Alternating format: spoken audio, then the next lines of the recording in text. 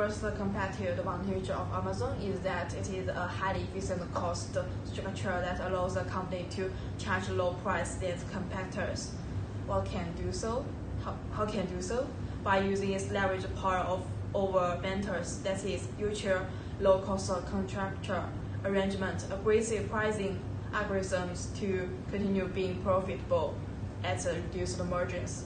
The second one is offering a fast and cheap delivery service. Strategically place the warehouse, advanced software in inventory management, and using algorithms and so on. The degree of adaptability is a key competitive advantage. Amazon started with just books and music. It has diverse speed to offer nearly any products. In addition, Amazon has a wide credit card base in markets such as US or Europe. Limited pricing and predatory pricing has as objective to build this competitive advantage in Australia. The first purchase automatically registers the consumer in this credit card base. In the graphs, we considered e-commerce companies being the incumbents because of the importance of their expansion. However, similar conclusions also apply for traditional brick-and-mortar retailers. Looking behind me, orange highlighted is e-commerce companies and green traditional brick-and-mortars. Both brick-and-mortars and e-commerce platforms rely on third-party logistics to deliver products. This makes their variable costs larger than Amazon, as they must pay profits to their 3PL for every unit producing cost. However, while e-commerce platforms enjoy small fixed costs, traditional retailers have larger fixed costs, such as rent. Therefore, brick and mortars are in a worse position to compete against Amazon because they have larger ATCs. Price set by the incumbent mean that brick and mortar retailers can only make a small profit and have almost no chance competing with e-retailers such as Amazon. Well, in these both scenarios in the long run, Amazon is choosing its optimal level of capital. However, in the first one, the incumbent firms haven't optimized their costs enough. So when Amazon chooses its optimal price, it is still below the ATC of the incumbent firms, so they will have to exit the market. However, in this one, the incumbent firms have optimized their costs enough. So if Amazon chooses the profit maximizing level of price, it is still a bit above the ATC of the incumbent firms, so they can make still a bit profit and continue operating in the market. In both cases, the consumers will be better off because the average price of all the products will be lower than before the Amazon entered the market.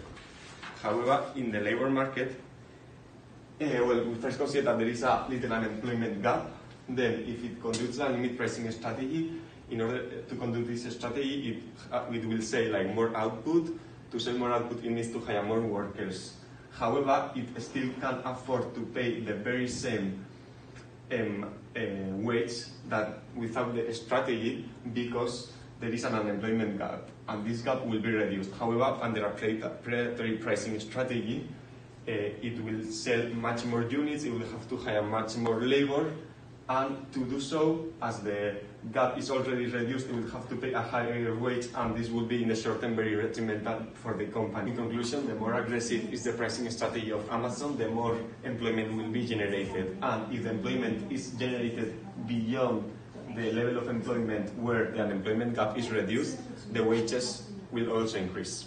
As Amazon enters the Australian market, overall consumption is forecasted to increase due to the higher product variety and convenience offered by Amazon.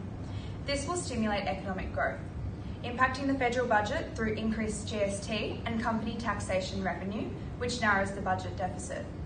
Although, as consumers substitute from local e-retailers to Amazon, this loss in revenue could decrease GST and counteract the previous effect.